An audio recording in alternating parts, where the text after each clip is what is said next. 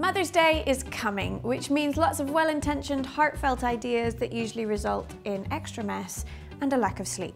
So we've been asking the Mumsnetters what they really want for Mother's Day, so you can share this video with your partner and give them some better ideas. Yes, other halves, we're talking to you.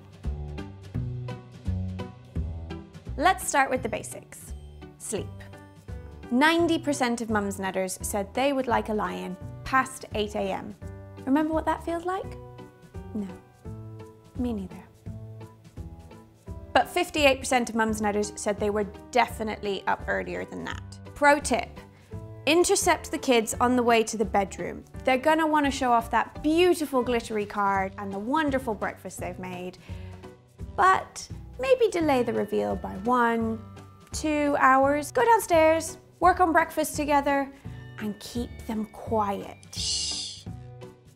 On the subject of breakfast, 64% of Mumsnetters said they'd love breakfast in bed.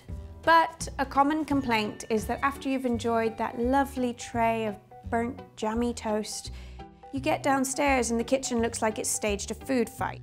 So if you want to nail the breakfast in bed thing, make sure the kitchen is spotless when you finish.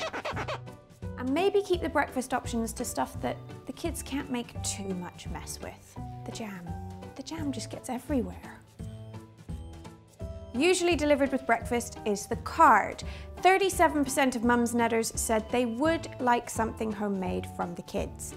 An easy winner here is a card, but a couple of things to keep in mind. 1, the night before is not the time to start your masterpiece. 2, keep the mess to a minimum. Glitter is great, but someone needs to clean it up. And 3, maybe keep an eye on the creative direction. We've seen some really interesting ones in our time on Mumsnet. And finally, the big one. 55% of Mumsnetters said that they would just like some time to themselves, but half of them said they didn't get any. This one is super simple. Just take the kids and take them away. Take them to the park, take them to soft play, the grandparents, anywhere.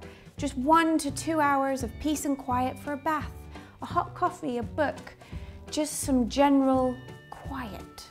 That would be lovely.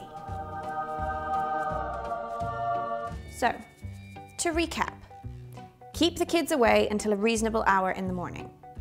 Don't make a ton of mess, because someone's gonna have to clean it up. And take the kids out for a bit of the day to give us some space. Easy. If you want more hints and tips on how to win at Mother's Day, but also the main gripes to avoid, head over to Mumsnet. We hope you have a great Mother's Day, and don't forget to subscribe to Mumsnet's YouTube channel for more great parenting content. Just click the big M. Go on. Go on. Click it.